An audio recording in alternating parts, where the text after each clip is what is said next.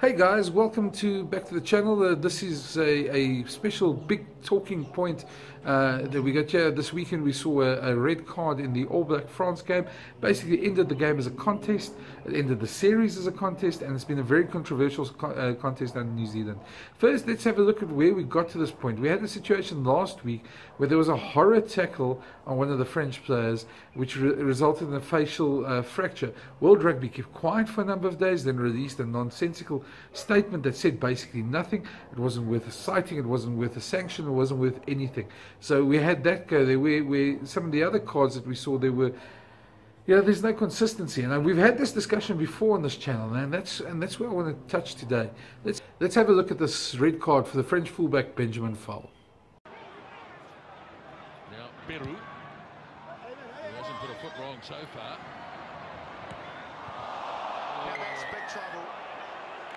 That is big trouble, you're right. Yeah, no, unfortunately, I mentioned it before, that both players went up at the same time. This time, the chasing French player showed no regard or clear himself from the danger zone.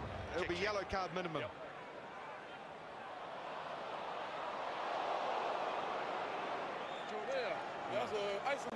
No. You're not in a realistic position to contest the ball. No, you're not realistic, and you've hit the player. It's very dangerous. He's landed on his head. I've got a red card. It's no other option.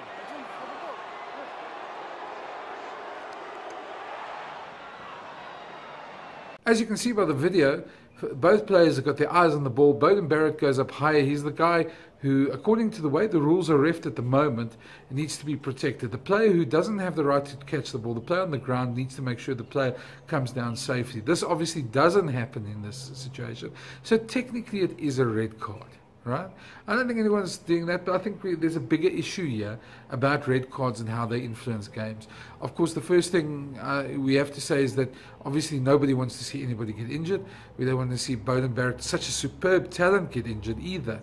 And player safety should be always the first concern for everybody. Having said that, though, we've also got to think of a bigger picture now. We've got to look at it, whether it was, obviously it wasn't intentional. There's a bit of a suggestion of a bit of a nudge by Anton Leonard-Brown in the frame as well, and whether Benjamin Fowl actually, and whether Benjamin Fowl intended to do anything has no consequence, because it's the outcome that happens. This is the thing that's got me at World Rugby, which frustrates me. It really frustrates me. We've already seen it with the intercept. We see nowadays any player going for an intercept has to catch the ball. If he doesn't catch the ball, whether he genuinely goes for an intercept or whether it's a deliberate knockdown, it's ruled a deliberate knockdown. We often see yellow cards for this, even though a lot of times it feels very harsh on players. World Rugby's taken that out of the context. I hate that, because while you want to penalise negative play, you want to give players who set themselves up for the intercept. It's a very risky thing to do in rugby. If you want to give them the chance to do that, because it adds points and it's a 14-point turnaround. It's a great weapon for a side if you've got somebody who can do it well. Brian Abana was one of the guys who did it exceptionally well for the Springboks. And you just think how many times there's been yellow cards where you think, geez, that's a bit harsh, guys. Anyway, but back to the red card. I think in a bigger context, we have to worry. We'll have to think to ourselves, there's got to be something we've got to try and figure out on how to make this an more even contest. Think of the scenario for a moment. If we're sitting at a World Cup final, you've flown halfway across the world, wherever the World Cup's being held, you've paid thousands of dollars for a ticket for the showpiece final, and there's a red card in the first minute, which effectively ruins the contest, the biggest contest on rugby's radar at the moment. For what? For one red card. For something that maybe wasn't intentional, for something that definitely couldn't really be controlled in a split second either, and for something that's really harsh on the player and his team and his country at that stage. So I think we've got to use common sense. I know the New Zealand commentator said it on Saturday at halftime. Common sense is what we should use. I think my suggestion, I'm not sure how we do this, but there's got to be a way of really, I don't know, making sure that the contest doesn't get ruined for 75, 80 minutes by a red card. I'm thinking that obviously player safety is a concern, and I understand that.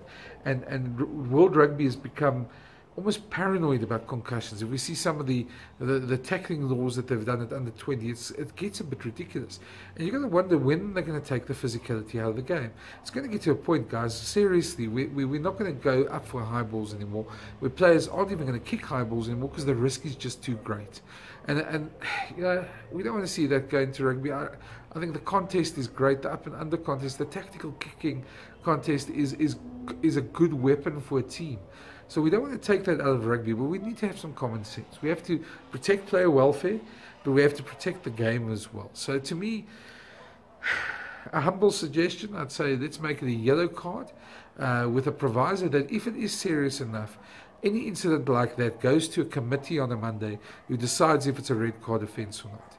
If it is, there must be a heavy sanction. There must be a thought that the player gets punished financially. His team gets punished as well in some or other way, and it gets looked at by a team of independent officials who look at this. The problem we've had in New Zealand now is where there's been a hell of an outcry. The game has been ruined. The red card's been there, and while it's technically correct, a panel of 3 Australians who chaired the panel, who were on the panel to look at the red card, came back and said it shouldn't have been a red card. So now World Rugby sits there and they've got one set of rules which they're telling match officials to ref, and then when they do ref, then they're saying, well, it shouldn't be a red card.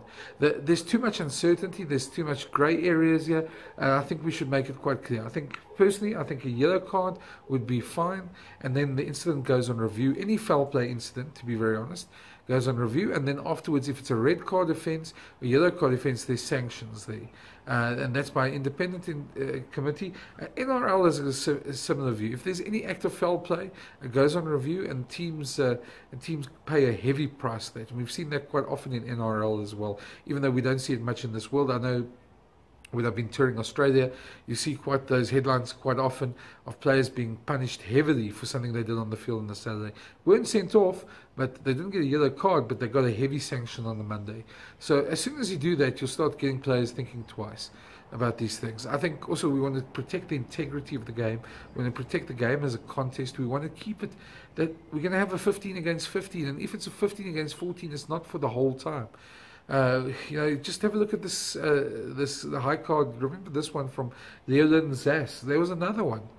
You can't blame the player. He didn't do anything wrong. It's not his fault the other guy fell badly, but he's the guy who gets punished, and that's the way the law's on it. So to be very honest, guys, we need a rethink. We need the laws to be a rethink. We need red cards to be looked at differently. We need to empower refs to actually have some common sense and not to rule to the letter of the law. We see it. We've seen it in tip tackles. We don't see many tip tackles anymore. I think the refs there was started red and go down, see what mitigating circumstances there are. But in a case like this, you don't want a situation where you're 15 against 14 for 70 minutes. That pleases nobody. It doesn't please the coach that wins. It doesn't please the coach that loses. And least of all, it doesn't please the fans. I've heard so many people tell me they switched off the TV on Saturday when that happened. They walked away because the contest was over. Is that really what we want in World Rugby? That's the question World Rugby's got to ask themselves. That's the question we all got to ask ourselves. And we're going to say, that's what we want in World Rugby. We want a contest at the end of the day between two nations that we can see who's stronger.